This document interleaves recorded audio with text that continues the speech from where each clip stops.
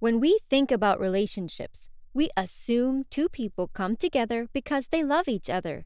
The word love is often associated with positive connotations. When we hear it, we might connect it to actions like support, affection, and interest.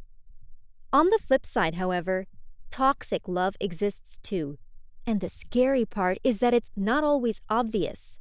When you get caught up in your feelings and passion for your partner, you can become blindsided.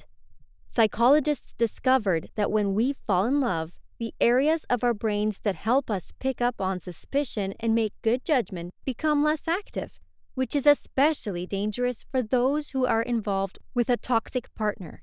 So what does an abusive relationship look like? Let's start out with the more obvious signs. Does your partner hit or force intercourse with you? Physical and sexual abuse should never be tolerated. So why do victims never walk away immediately? Because abusive partners tend to be very manipulative.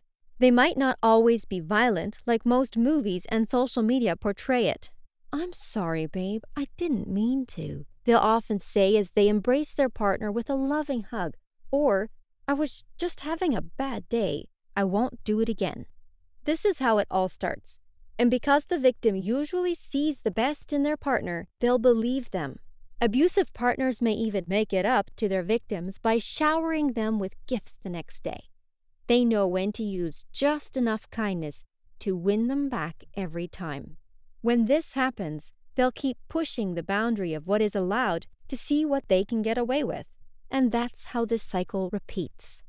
An abusive relationship can also be mental or emotional. Common tactics the abuser will use are love bombing and gaslighting. When the victim feels like they've had enough and tell their partner they're going to leave, the abuser will use love bombing and might say something like, "If you leave me, I won't know what to do with myself." This is why, on average, victims usually attempt to leave 7 times before actually leaving for good. When the victim is being gaslighted, the abuser will make them feel as though they are going crazy or not remembering things right. Consequently, the victim will start to blame themselves for the actions of their partner. This is how the abuser stays in control, pulling at the strings of the victim, whether they guilt-trip them or threaten to hurt themselves if they leave. More often than not, the victim will be too afraid to leave the relationship, worrying it's not a safe decision.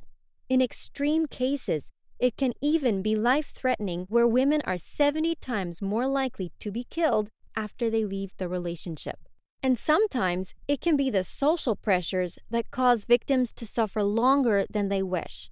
Some abusers will seem like the perfect spouse who is financially and professionally successful.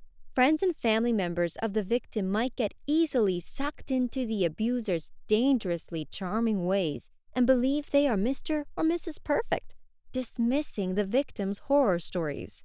The list goes on, but the relationship doesn't have to. If you believe you're being abused by your partner or know someone who might be, please report this to the police. Change will seem scary at first, but staying in a relationship until it worsens will only put you in greater danger. Remember, you are worthy of being loved in a healthy, supportive way. Is there anything else we missed? Let us know in the comments section down below. For more helpful content, please be sure to also subscribe to our channel. Thanks for watching and stay tuned for our next video for this series.